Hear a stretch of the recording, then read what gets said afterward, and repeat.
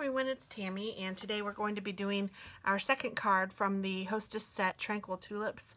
This is a set that's only available to our hostesses, so to become a hostess, the only requirement is that you have $150 worth of orders.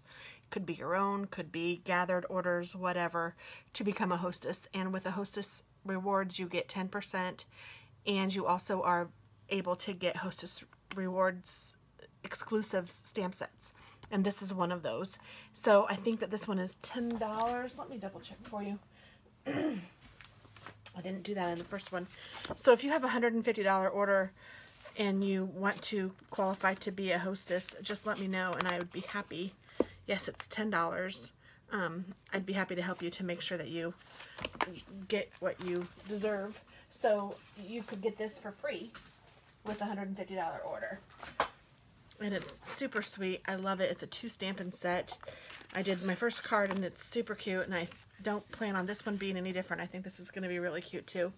And this card is using the crushed curry and Whisper White, one of our doilies, and Whisper White again. So I have my Whisper White cut at an A2 size, and I am using my bone folder to score that. I'm also using my Stampin' scrub that I have sprayed my Stampin' mist on to be sure that this is clean. I'm using a size D or 3" by 3" block, and I think that's everything. So let's get started.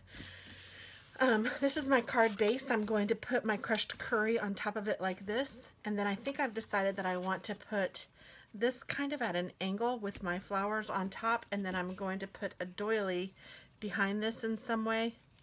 And I may cut my doily in half just to save some of the doily. So I don't know. I'm not going to put this together yet until after I've done my stamping.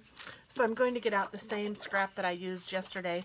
I'll just kind of turn it to this side. Or maybe I won't. I don't think it matters. This is just scrap. So I'm just going to leave it like this. And let's see. I want to do...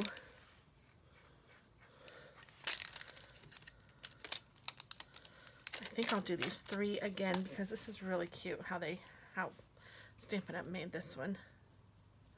And I think I'll do it like this. Yes, that looks good. And I'm going to be using Garden Green for my stem.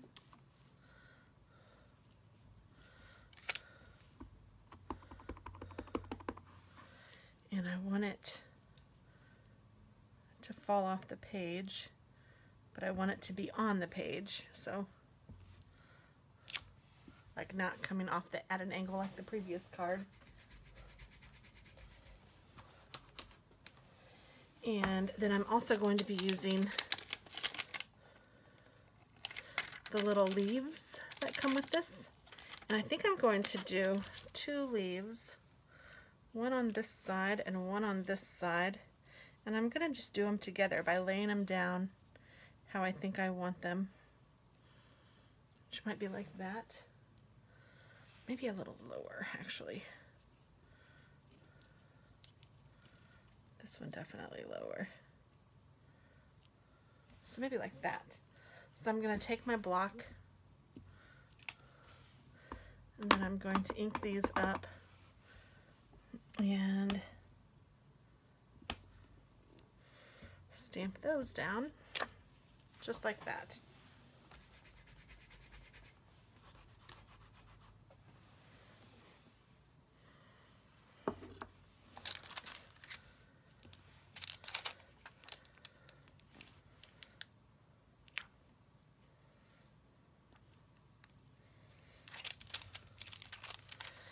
And I want to use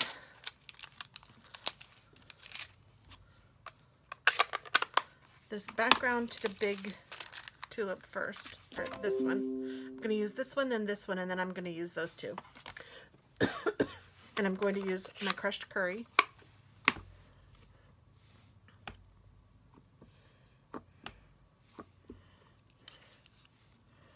And I think I'm going to make this big one here in the middle look like it's blooming.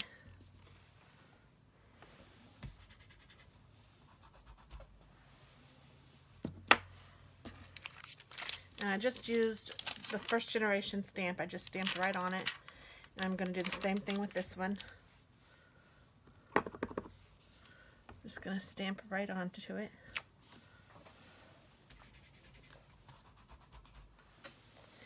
And then I'm going to take, my fingers are dirty, so I'm leaving my fingerprints here, which is a no-no. I need a wipe.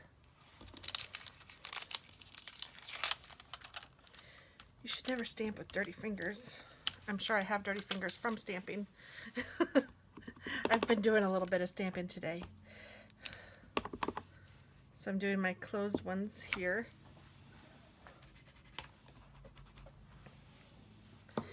And then I'll take the top to the closed ones, or the, yeah, I don't know what else to call it, the second stamp or the top. Isn't that cute how it just totally magically makes it look perfect? And the reason I wanted to use this color was because I have a ribbon that I think will look nice with it. And the ribbon is our new double stitched ribbon.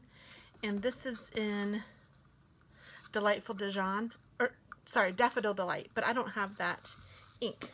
So I am just going to use this. I wonder, no, I think it'll be all right. And I'm just going to cut this.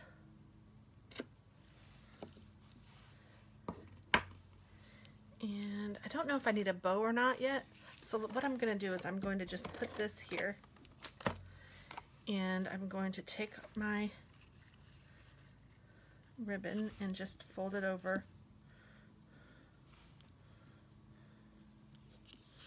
like that.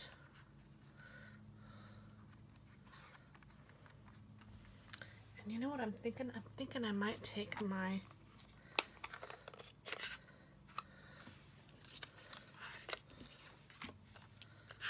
crushed curry and I'm gonna take, let's just cut this in half.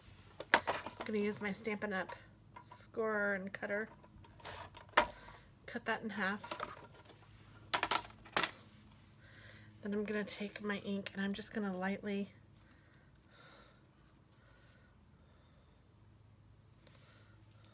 stamp my doily. That didn't do quite what I wanted it to do. Lightly ink my doily, I guess I should say.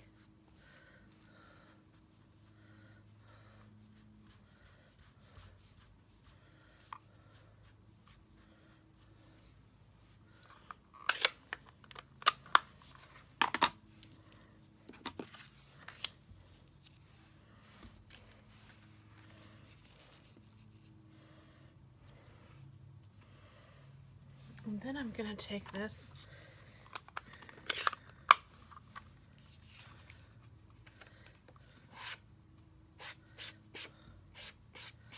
and I'm going to swoosh the edges just a little bit.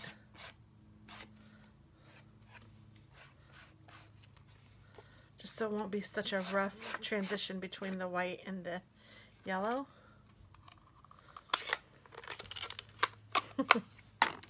That almost jumped out of my hand. Did you see that?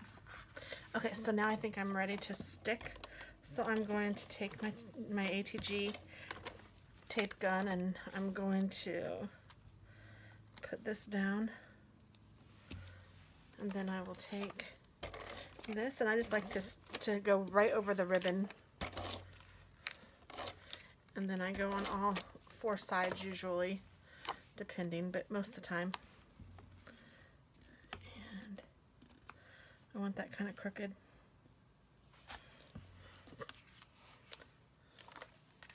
And then I'm going to do the same for this.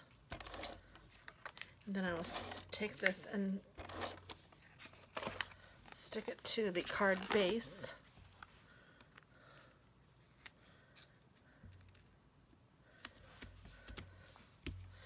And I think it does need a little bow or something. So what I'm going to do is cut some of this off.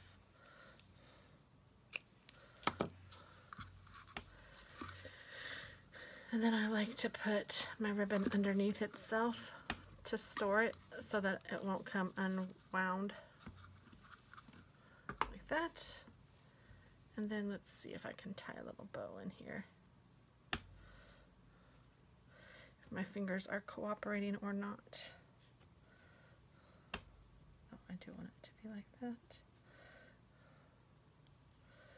I'm trying to get it so that the X's all face the same way, because this has X's on one side and just lines on the other side. So there are the lines and here are the X's.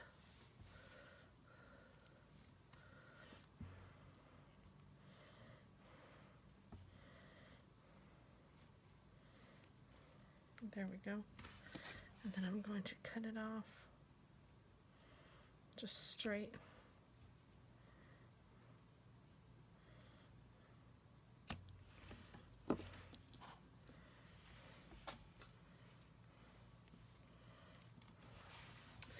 And I think I'll use a glue dot to glue this down. So I'm just taking my glue dots, picking up one of the glue dots and putting it right there.